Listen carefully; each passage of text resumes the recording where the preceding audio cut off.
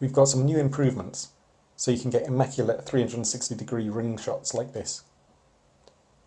Firstly, we have a new alignment algorithm that is designed for jewellery. I've loaded 2 ring scans. You can see in the mini video, one is captured like this, and the other is captured flipped over like that. And if I click the original Auto Align button, see how it found an excellent alignment for the scan data. They fit really well together like this, but it's not the right alignment, and the computer doesn't know that. So now we have this new feature. We click Manual Assistance. Now when we align, the computer gives us its best options. So we move the slider until we find the alignment we want.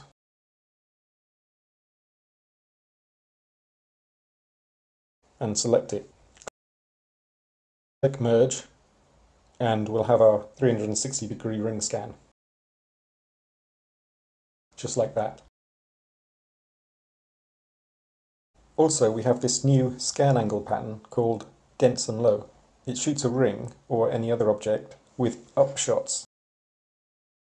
You can see in this photo here that it's tipped the turntable so far up that it can actually capture scan data from the underside of the top of the ring. And this should get us enough scan data that we only need to merge 2 scans to get the full ring.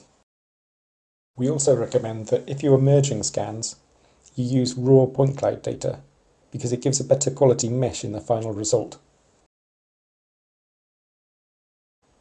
So we made a full step-by-step guide, which you can download from our website now.